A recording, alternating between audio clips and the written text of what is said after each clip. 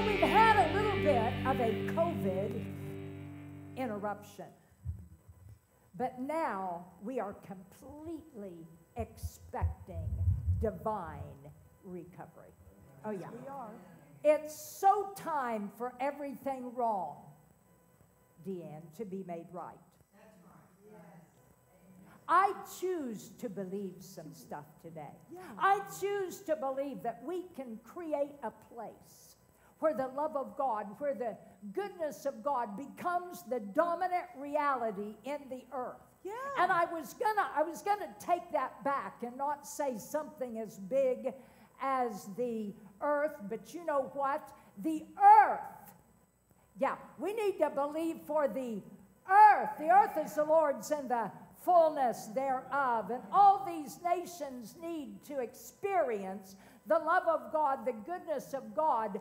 We need to believe that we can create a place, whether we're riding a bicycle, we're going to a job, whatever it is, where the goodness of God, the love of God would be the dominant reality in that place. That's right. So we choose to create an atmosphere of the goodness of God, and that we walk that out, and that becomes our reality. So really, it's just the perfect time to be a blessing. It is the perfect time to be the goodness of God. And so right now, we're in that season. It's always that season, but it is definitely in that season. And when you're in that season, then the suddenlies begin to happen that are really mind-blowing. So here's the fullness of God that I was reading. Deanne reads all of these things. I go to the Old Testament, and the goodness of God that became my reality was this out of Isaiah 55. Yeah. And I'll just cut to the chase. Here's what it says. God says, "My words are forbidden to return to me without fulfilling the things they were sent to do." God is all about doing the things that He has given voice to. He's all about that. He says, "My words are forbidden to come back to me. They cannot return back to me void and empty." So here's what God is doing. He is using you and I to be His voice in the earth. Now, He's sovereign, and He can speak, and He can do whenever, however He wants to do. So I never want to say that I don't believe that. I believe that. But He has also sovereignly chosen to use you and I. So we have 1 Corinthians 2, and Paul says something. But before he says something, I just revisited Acts chapter 9. And here, so we have Paul. He's highly educated. Yeah. He's highly at a high place in religion. He's very religious, but it did not include Almighty God and Jesus. And this was his belief system. And because of his belief system, it included doing away with all those that didn't have his worldview. And here's what Paul did. He put his belief to action. And it says there in Acts chapter 9 that he went to the high priest to get letters that would authorize him to go to Jerusalem or go out into the area and arrest the disciples of Christ and take them back to Jerusalem. Now listen, I love this part right here. I love this part. As Paul journeyed. Yes. Listen, there's a whole lot of people that are journeying in this earth.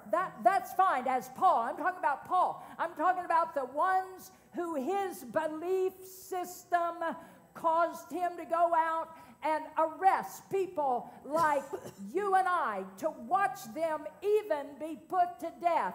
As Paul journeyed, hey, suddenly, this is what I'm talking about. There are suddenlies that are happening right now. As Paul journeyed, as these people walk by us, as they are journeying, as these religious ideologies that want us out of the way, they are journeying, and suddenly there was a light that shined on this man, knocked him off of his horse, and he heard a voice that he had never heard before.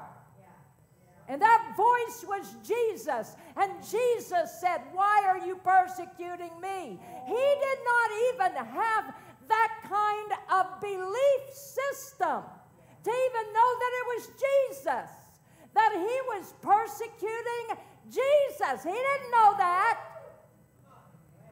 And the Lord said to him, "You go," and he said, "Well, what do you want me to do?" Yeah. What do you want me to do? So good. This would be like those Taliban people. What do you want me to do?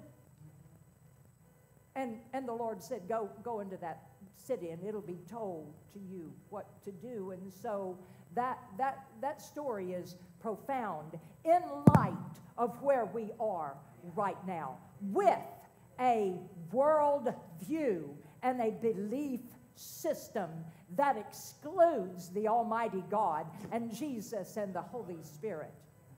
So now back to 1 Corinthians 2. Here's what it says. Here's Paul. Now, he's been away for several years getting a new worldview and a new understanding of what is going on. And he comes back in and announces to this Corinthian church, a new church. He said, "You know what, my speech and my preaching," listen, he is an educated man in religion and just in the world. He's highly educated. He said, "You know what, my speech and my preaching are not with enticing words of man's wisdom, but in the demonstration of the Spirit and power." Lift your hands in this room. I say that your speech is not with enticing words of men's wisdom, but in the Spirit and power and demonstration of God. That, and here's what he goes on to say, that your faith would not stand in the wisdom of man, but in the power of God. So he goes on to say, we speak the wisdom of God in a mystery, even the hidden wisdom that God ordained before the foundations of the earth. As it is written, I hadn't seen, ear hadn't heard, neither has entered the heart of man, the things that God has already, say already prepared for them that love him. But God has revealed them to us by his Spirit. Why? So that we might know the things that are freely given to us. This is what we're learning, but not just learning it. Yes. Yeah. Because Paul was a learned man, that we would experience it. Say this, I'm going to know what's already been prepared. Say it.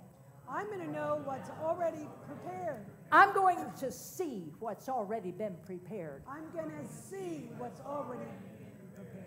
I'm going to have what's already been prepared. I'm going to have it. Now, we're in a unique season in the earth.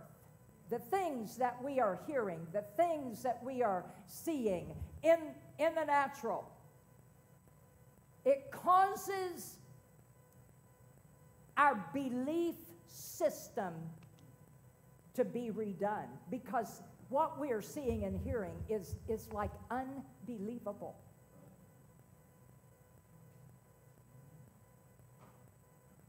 So what I am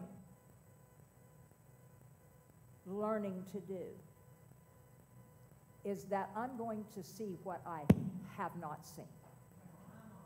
I can see that stuff in the natural, in my own natural life, or my own natural family, or things go, and then you look at the, so I'm going to look at things that I can't see. Not to ignore that. I don't mean that at all. Sandy. But there's just some stuff. Go ahead. I want to bring a little correction to myself. I said that that the scriptures were written to the new creation, to the new man, to the Kainos man. But do you know that Paul only had the Old Testament? Do you know that everything how many years was he off? 14? 13, yeah. 13 or 14 years? For 13 or 14 years, the New Testament wasn't even written. He wrote the New Testament. Some of it, yeah. A lot of it. There is no excuse for the body of Christ to not be taught of the Holy Spirit. If it can take Paul, who was bound up in religion, a religion of violence, a religion of you do this, you get this, a religion of karmic law. You sow, you reap. You do bad, you repent, you take an offering, you're okay for another year. Now, he comes out of that and comes to the entire message of grace through the Lord Jesus Christ, Sandy, and he didn't have the scriptures. He only had the Old Testament. I'm telling you, the Holy Spirit is at work in this day and age to teach even the most rebellious, the most wicked, the most cruel, the most bound up religious antichrist spirit. God is at work building his church. So God has invested in us the opportunity to speak into existence the things that he has prepared in that other realm to be manifested in this earth realm. Yeah. Say this: the goodness of God is my reality. The goodness of God is my reality. I demonstrate the power of God. I demonstrate the power of God. I am healthy. I am healthy. I am happy. I am happy. I am complete. I am complete. I am whole. I am whole. Now let me say this. Everything went wrong. You know, sometimes my mind is interesting, and I go various different places. Everything went wrong in 1970 with the Apollo 13 mission. This was when we were going to the moon. And I think this was like the third trip. So it's Apollo 13 in 1970. And something goes wrong. Tell your neighbor, I know what she's talking about right there. Something goes wrong. And this is an amazing opportunity for them. And something goes wrong. The commander, the overall commander, overheard the flight director saying all the reasons that we're not going to be able to bring them home. There were 3 of them. So the commander overhears the flight director, and these are brilliant men. Yes, yeah. So he overhears the flight director saying all of the reasons. Let's just get it over with. We can't bring them back. Something has gone wrong. We can't bring them back down. And the commander, I loved it, turned to him and said, with all due respect, yes, shut up. I believe this is our finest hour. That's what Brian Simmons was saying. I know things don't look right. I know all of that stuff. But he said, this is our finest hour.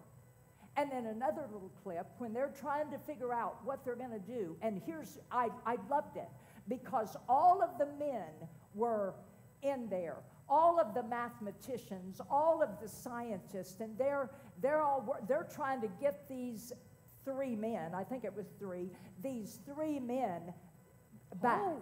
Because they got up there and something happened, and they needed to get them home. And so they're all in there, and they're all doing, and the commander says, you go do this, and you go do that. I tell you, it was representative to me of how the body of Christ ought to be working together so we can demonstrate the kingdom of God. And then, finally, the commander goes. This isn't going to happen on my watch. Failure is not an option. I loved it. The whole body of Christ was working. And the commander of it all, hello, said, failure is not an option.